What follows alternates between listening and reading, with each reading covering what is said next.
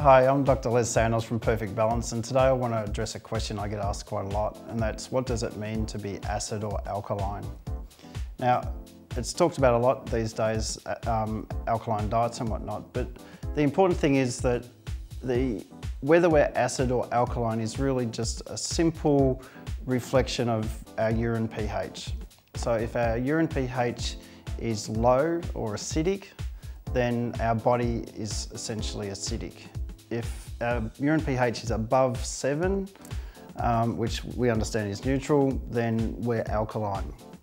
Our natural biological state is slightly alkaline, so our urine should reflect that. Now, the question I guess becomes, why does our urine become acid? And that's really a reflection of one of or more of three things: inefficient respiration, processed foods, so we're not chewing hard enough, and the composition of that food, and our metabolism, so whether we're stressed, whether we're exercising heavily, and so forth.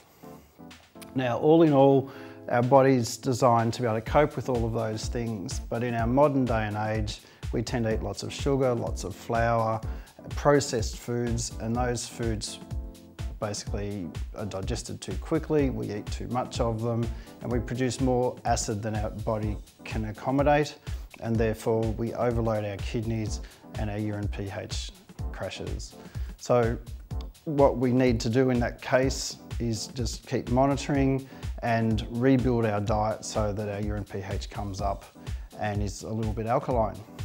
So the best time to determine whether you're acid or alkaline is first pee in the morning. So just get a little pH strip and pee on it, and if that's nice and green, we're nice and healthy. If that's acidic, we've got some work to do. Now, in our next video, we'll talk about why it's important to be alkaline and how to do that.